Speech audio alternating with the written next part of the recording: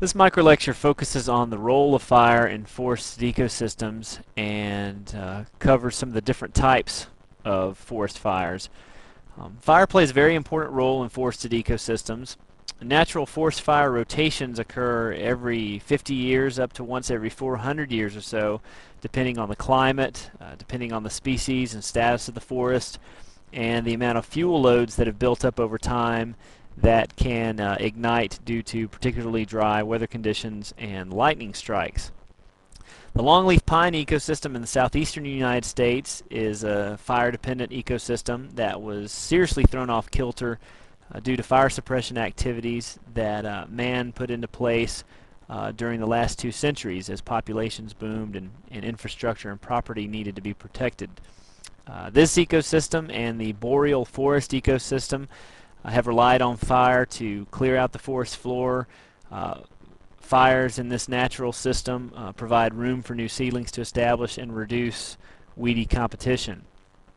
There's three major types of fire that are recognized. Surface fires are the fires that are utilized in prescribed burning to reset the forest floor, for instance. It reduces fuel, it improves wildlife habitat by encouraging the growth of new and more succulent shoots, but these types of surface fires can damage trees if a period of time goes by with repeated surface fires. This particular tree in the photo went through, I think, 11 major fires, and certain tissues of wood, or the wood tissues, can be burned, which isn't so good for lumber or timber production, but doesn't kill the tree. Ground fires are fires that burn the organic matter, sometimes underground, in areas such as peat bogs or other wetlands. I don't know if you've seen in the news or heard in the news where these fires have burned for sometimes weeks or months. They're very difficult to put out. They typically produce a lot of smoke, and which can be a problem, but are usually confined to smaller areas without a lot of human habitation. Crown fires are a much more serious concern and cause the greatest loss of timber and loss of property.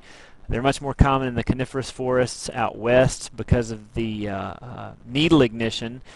During dry seasons, the needles are very combustible.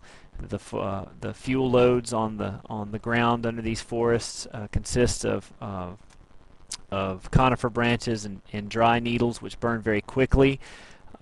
Sparks from existing fires can be blown ahead of the fire and cause an increase in intensity. And these types of fires release a lot of energy, are very, very hot, and in some cases can damage a site permanently or for a very long period of time. Contrary to popular belief, like the movie Bambi, fire rarely burns up animals. There have been studies from the big Yellowstone fires, and they do find some larger mammals, but for the most part, animals are able to escape in advance of the fire. And these types of fires can alter the habitat for a few years or for a few decades, depending on the severity of the fire. Foraging deer and other foraging animals like to come into areas that have been burned after major fires because of the succulent new growth. However, ground nesting birds typically have a harder time getting or finding habitat after fires like that. Fires have also increased tourism to a certain extent. A lot of people showed up after the Yellowstone fire just to view the damage, to see what all had happened. And today, the U.S. Forest Service and the Park Service and other forest management entities have recognized the importance of fire and have incorporated prescribed burning activities into their management plans.